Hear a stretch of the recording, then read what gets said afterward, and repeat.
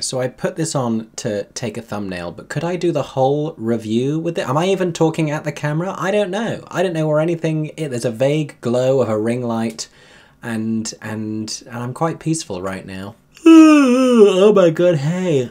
Oh my god, hey, there you are. Welcome back to my theatre-themed YouTube channel. This is ridiculous, excuse me. My name is Mickey Joe and I am obsessed with all things theatre, which is why I somewhat recently, went to New York to go and see a bunch of Broadway and off-Broadway shows. However, this is neither of the two, because this was a unique concert presentation as part of New York City Center Encores' 30th anniversary season. And it is also the reason why we flew to New York in January. So if you're meeting me today for the first time, I am a professional theatre critic here on social media, and when I found out that Sutton Foster, Tony Award winner Sutton Foster, who I was lucky enough to see as Reno Sweeney in Anything Goes when it came to the Barbican here in London, when I heard that Sutton was going to be starring in a concert version of Once Upon a Mattress as Princess Winifred, I thought there is absolutely no way that I can miss it. So we planned a trip to New York, which I've already covered in a 3-part vlog series here on my channel. If you want to know what else we saw, what we ate, what we got up to, you can go and check out those vlogs. But today I'm going to be bringing you my full review of this concert version of the show. And this only ran between January 24th and February 4th, and you may be asking yourself, why am I reviewing this now when it's already closed? Well, hopefully, if you know nothing about the Encores concerts, this will give you a little bit of an indication as to what you might expect with an Encores show. How staged are they?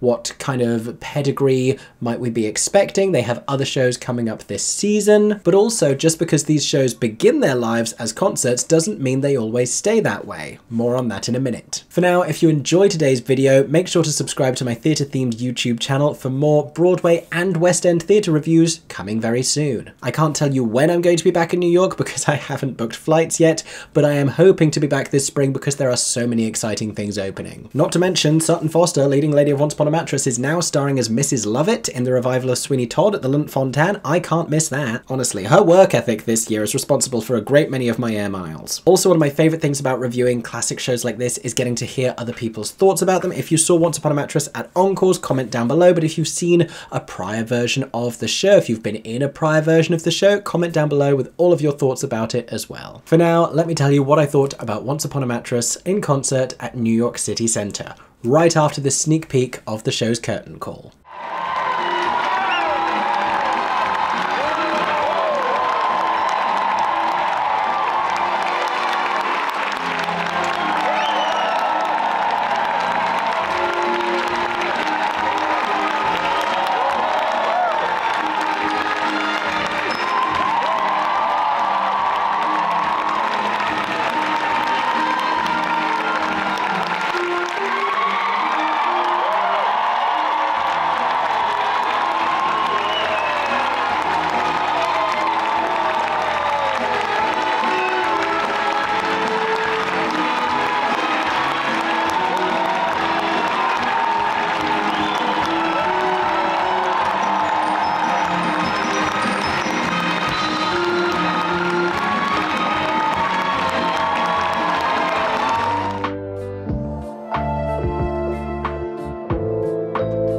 Okay, so first of all, some context on what Encores actually is, because I'm aware I've said it many times without really explaining.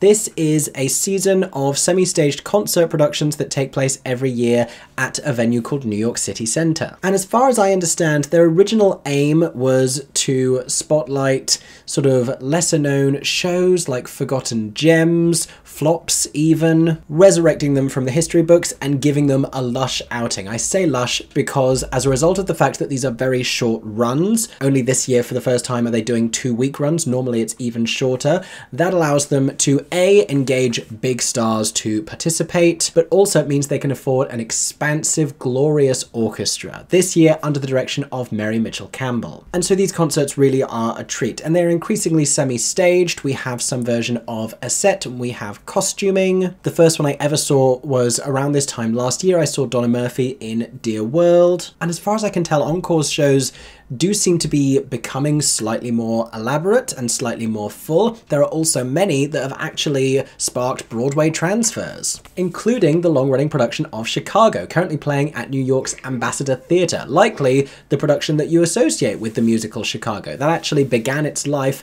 as a semi-staged concert presentation at Encores that people thought was only going to be around for a few days. It's now been running on Broadway for over 2 decades, but its origins as a concert goes some of the way towards explaining the stripped-back nature of the show with the band on stage. And that's not the only one. There have been many in the intervening years, but also quite a few recently. The revival of Into the Woods on Broadway with the all-star cast, the recent revival of Parade with Ben Platt and Michaela Diamond. And so following on from all this, needless to say, anytime something is successful at Encores, there is always discourse about whether or not it's going to transfer to Broadway, even though that's not strictly speaking what Encores was originally about. In the case of Once Upon a Mattress, however, this very much aligns with the mission statement, because this older show that is best known for being a vehicle for comedy icon Carol Burnett has been sort of increasingly becoming a relic in the musical theatre history books. It was first seen on Broadway in 1960, starring Carol Burnett. Both Burnett and the production were nominated for Tony Awards. The only major Broadway revival that followed was one in 1996, starring Sarah Jessica Parker. It has had multiple made-for-TV adaptations, all of which have starred Carol Burnett in some capacity, but it's very much what you might call an old-fashioned musical. A little less so now, as this latest mounting features a revised new book from writer Amy Sherman Palladino, best known for having written Gilmore Girls, as well as the TV series Bunheads, which starred Sutton Foster. It all makes sense. But what is Once Upon a Mattress actually about, I hear you ask? And so I will tell you. Once Upon a Mattress is the story of a sad, lonely prince named Prince Dauntless, whose mother is preventing him from being able to marry. She has impossibly high standards for any young princess he could take as his wife, ostensibly because she doesn't trust him to subsequently become king and run the kingdom by himself. Either that or she's clinging to power, you can decide. But after having refused countless perfectly viable matches, the Queen comes to regret these decisions upon the arrival of Princess Winifred. Now, Winifred is our central protagonist, and she is a princess, but she is an unconventional princess to say the least. When she is brought to the kingdom in her enthusiasm, she leaps off of the horse she is riding in on, swims the moat, and scales the castle walls. She is coming from a swamp kingdom, making her a swamp princess, and what she lacks in shame, she makes up for with confidence. Which is actually a winningly charming combination. And just as it may not surprise you to hear that many in the kingdom are initially indifferent to her, it also may not surprise you to learn she eventually wins them over with her endearing personality and kindness. But the Queen is not so easily convinced, and she devises a test of sensitivity in which Winifred will have to detect the presence of a pea beneath dozens of mattresses, interrupting her perfectly good night's sleep in order to succeed and be able to marry the prince. So for those of you who are brushed up on your fairy tales, it's the story of the princess and the pea with a little bit more flavour. It also has shades of Shrek the Musical in there, being an unconventional twist on a fairy tale, and specifically Shrek the Musical's princess character, Princess Fiona, a role which Sutton Foster originated on Broadway. You start to understand how all of this comes together. But that is what the show is actually about. Let me tell you what I thought of this version.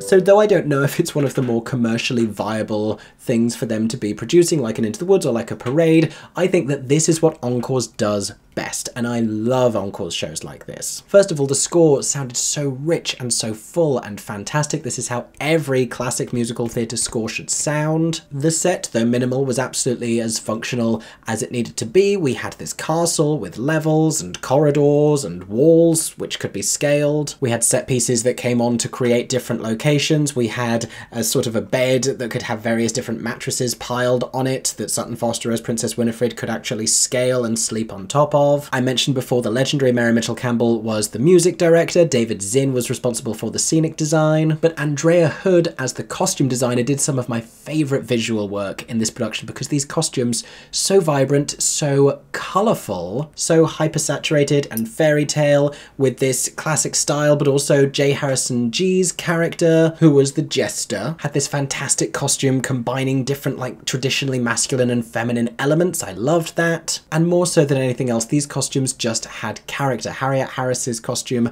as the Queen was so ornate and so regal, and then you have Sutton coming in, the absolute contradiction of that, with this hiked up skirt and this crazy wig with things coming out of it, and these like swamp drenched clothes. She is completely at odds with everyone else visually, and then when she changes, she has this playful short bob, not a million miles from her thoroughly modern Millie hair, I will say, for which she obviously won her first Tony Award.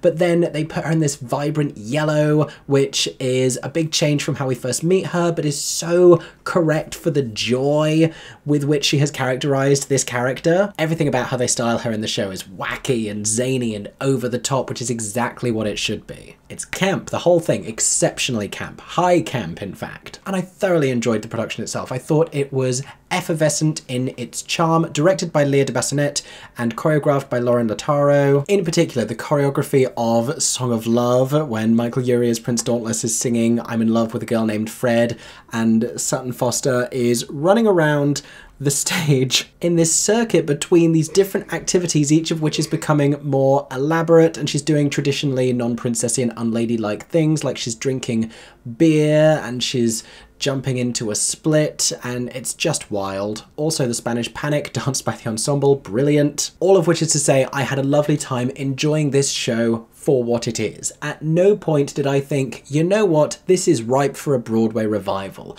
because Encores has done what it needs to with this show. It has showcased it and highlighted it and allowed us to enjoy it, but I didn't really think that the updated book from Amy Sherman Palladino had done enough to make this feel sort of necessary for a contemporary audience. Like, it's charming and it's joyous and it's campy, but it wasn't all the way to a laugh riot. And if it's going to be this kind of an insincere musical, it has to be completely hilarious. The book did a great job in retaining a lot of that classic character, because it didn't feel like a really modern script foisted onto this old-fashioned show. But an example of one where I think it refreshed the material slightly more would be Douglas Carter Beane's new book for Rodgers and Hammerstein's version of Cinderella. Like, the Queen has great material and Winifred has great material, because Amy Sherman Palladino can write nothing like a wacky leading lady who talks at a million miles per hour, but some of the subplot stuff, and Sir Harry and Lady Larkin, and this joke that he has about his spurs. I don't know if that's from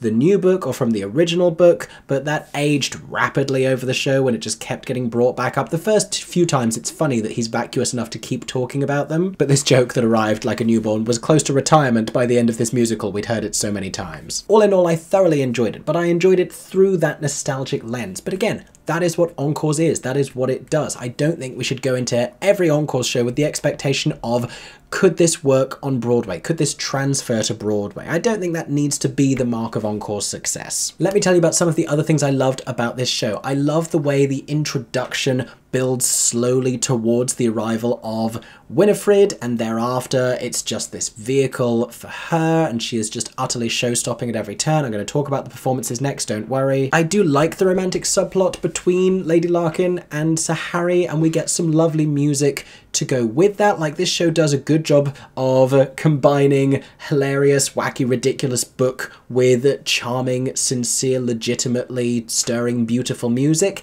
However, he is a cartoon and everyone else in the kingdom is a cartoon, and she is just a little too sincere. Like, she has this whole thing where she's pregnant but no one's allowed to get married because Dauntless hasn't got married yet, and so it's this whole thing, no one can marry until he marries, and he's never going to marry because his mother's a control freak. But she fears that she will be shamed for her pregnancy, and it's just difficult to feel the tension and concern of that because everyone in this kingdom is a clown, so it's hard to imagine anyone's actually going to care that much about it. Perhaps if she were to be played, directed, or written with a little more eccentricity, if she were to be even just a little more highly strung, because she is clearly the more sensible out of the two of them in that relationship, and she has various points in the show where she seems very tense because of everything that's going on. I think she just needs to be a little more comic herself rather than being the one serious person amidst fools. We do have other characters. We have a king who is cursed with silence. We also have a jester and a wizard who have a little bit of an interaction. There used to be a minstrel who has been cut from this version of the show. The jester and the wizard exist largely just to move the plot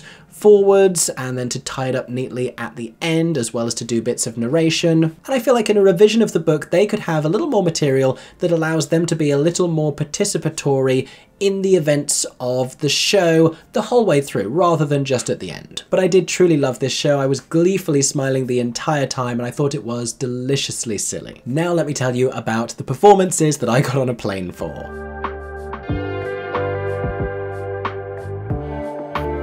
So obviously I have plenty to say about leading lady Sutton Foster. Now I've gone on record to say I wasn't sure about her casting as Mrs. Lovett in Sweeney Todd, and I still haven't seen her in that role, but one thing I was immediately convinced of was that she was perfect for Princess Winifred. We had already seen her deliver something very near to that characterization with Princess Fiona in Shrek the Musical. She's already giving you like unconventional swamp princess by the end of it, basically. But this is also my favourite type of a Sutton Foster role, one where she is allowed to be uninhibited in her goofiness and her comedy, and there is no concern about looking demure and pretty and elegant. She had spoken before in interviews about Reno Sweeney and Anything Goes being a little out of her comfort zone, and even in something like Bunheads, her first really big TV role, this was something where she was playing an ex-dancer, but she was still leading with comedy and leading with wacky comedy, as well as being this incredible singing and dancing talent. She is a hilarious comedian, and she is not cast in those roles nearly enough because we don't have enough of those leading lady roles. That is normally going to be the supporting character who isn't fronting the production numbers. But for want of a more articulate word, her Winifred was absolutely wild from the moment that she clambered over those set pieces barefoot, pulling leeches off of her back. Carol Burnett are exceptionally intimidating shoes to step into, and I don't know if anyone else could have done this well. She landed every single joke. Her delivery of so many of these comedy moments has stayed with me. When Lady Larkin bursts into the room and mistakes her for a servant and orders her around, and she just immediately goes with that, and she's like shaking her head and like trying to sort things out and being intimidated and forgetting that she isn't actually a servant. Not to mention this like pentathlon that she's doing on the stage at the end of the first act, like I said, into the splits and doing costume reveals and doing like a beer keg, like mad behaviour throughout this show. Her wit and her sarcasm and her delivery are so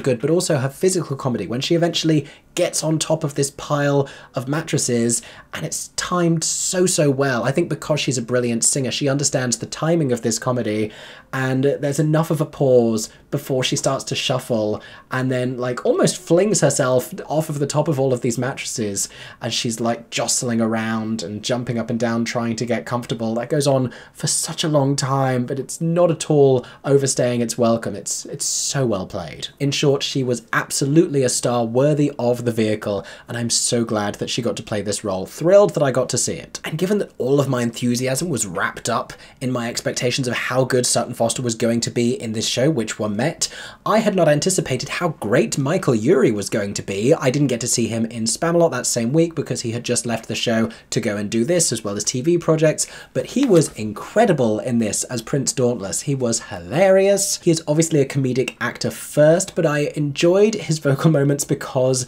they were characterful. It wasn't the most beautiful singing that you've heard, but it sounded very much like the voice of a sheltered prince in a way, and he wasn't attempting an earnest vocal performance when he was singing, in particular this song with his father in the second act, in which he is trying to teach him about the realities of lovemaking. He was singing it with the same sort of spoiled affectation that he had been delivering all of his spoken lines. I can still hear his line reading at the beginning of the show when they were auditioning all of these other princesses, of arguing with his mother and saying, "Look, she's smart, mama." Like, oh, so funny. And his chemistry with Sutton Foster's Winifred, there is nothing more lovable in this show than the instant like that he has for her and his sort of wide-eyed grin the minute that she bursts in chaotically. It's his instant acceptance of her and all of her strangeness that has us rooting for this relationship the entire time. It's a very feel-good show in that respect. But these two are not the only campy comedy characters on the stage, because we also have the legendary Harriet Harris. And this is a reunion in many ways, because she is returning as this sort of an antagonist character, having played the villainous Mrs. Mears in the original Broadway company of Thoroughly Modern Millie, opposite Sutton Foster over 2 decades ago. She is perfect as the Queen. She is deliciously shady. She has these couple of little hysterical moments and these withering speeches. She's a great deal more perceptive and knowing than a lot of the fools orbiting around her on the stage, including her son. But it's this sort of a soft-spoken delivery that she's quite well known for. It's not dissimilar to what Catherine O'Hara does to great acclaim in Schitt's Creek. I could honestly hear it a dozen times over in a dozen different characterizations and I still wouldn't be sick of it. I also thought J. Harrison Ghee was very charismatic, leading us into the show as the jester. Obviously sounded fantastic. Francis Dew I thought was absolutely charming as the wizard. It took me a little while to get a hold on his characterization just because I don't think he had enough material to really be forthcoming with that. And then we had this romantic subplot between Nikki Renee Daniels and Cheyenne Jackson. And he has this one-note buffoonish knight character, but of course he sounded fantastic and gorgeous. He has this beautiful baritone voice and he was very funny, just unironically delivering his foolish dialogue. And I had mentioned before that hers is not my favourite character in this show just because I feel like she's a little out of step with how cartoonish everyone else is. She almost has a little bit too much depth, in fact, like she has motivations and concerns and, dare I say it, nuance. But Nikki Renee Daniels also sounds just glorious singing this material. When they are singing In a Little While, it is a beautiful duet between these two wonderfully matched Broadway voices. But that has been my review of Once Upon a Mattress at New York City Centre as part of Encores. Like I told you, this production has already concluded its run. However, I hope that this encourages you to go and seek out more Encores presentations later this year and in the future. In fact, over the next few weeks, they will be staging a concert presentation of Jelly's Last Jam, and then later this year in June, it will be Titanic the Musical. I'm very curious. Let me know down below if you have tickets for any of those, and also what other Encores shows you've seen in the past. For now, I hope that you've enjoyed today's video. If you did, make sure to subscribe to my theatre-themed YouTube channel for many more reviews coming very soon about all of your favourite shows. I hope that everyone is staying safe and that you have a stagey day. For 10 more seconds, I'm Mickey Joe Theatre. Oh my god, hey, thanks for watching, have a stagey day. Subscribe!